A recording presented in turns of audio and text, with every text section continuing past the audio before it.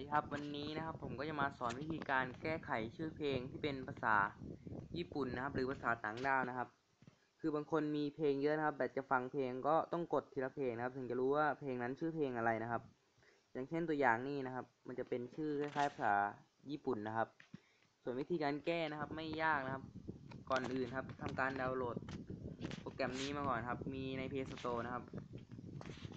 ID 3 Fixer นะครับสำหรับใครที่ค้นหาไม่เจอก็เดี๋ยวผมจะทิ้งลิงก์ไว้ให้ด้านล่างนะครับก่อนอื่นครับเพื่อทำการโหลดเสร็จแล้วนะครับทำการกดเข้าแอปมาเลยครับ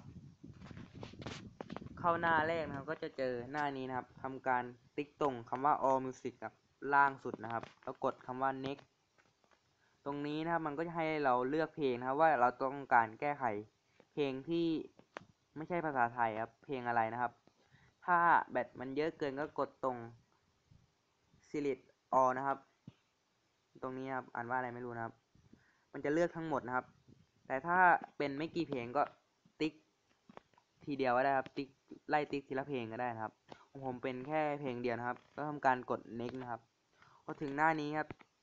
ทีแรกครับมันจะขึ้นตรงนี้ก่อนนะครับมันจะกด next ไม่ได้ครับมันจะชูด target chassis อะไรนี่ครับแล้วกดเลือกภาษาไทยครับให้เลื่อนลงมาครับมันเขียนว่า t is 620แล้วตามด้วยคำว่าไทยเป็นภาษาอังกฤษนะครับให้กดตรงนี้ครับ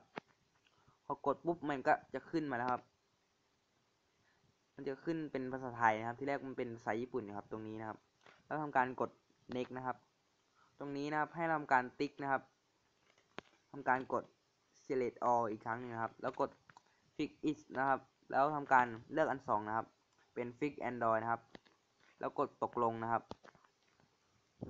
เสร็จแล้วครับแล้วลองมาดูกันนะครับ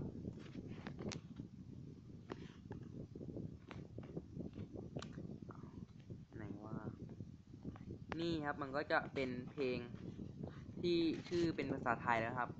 สำหรับวันนี้นะครับผมก็ขอจบคลิปนี้ครับฝากกด Subscribe ถูกใจด้วยนะครับขอบคุณครับ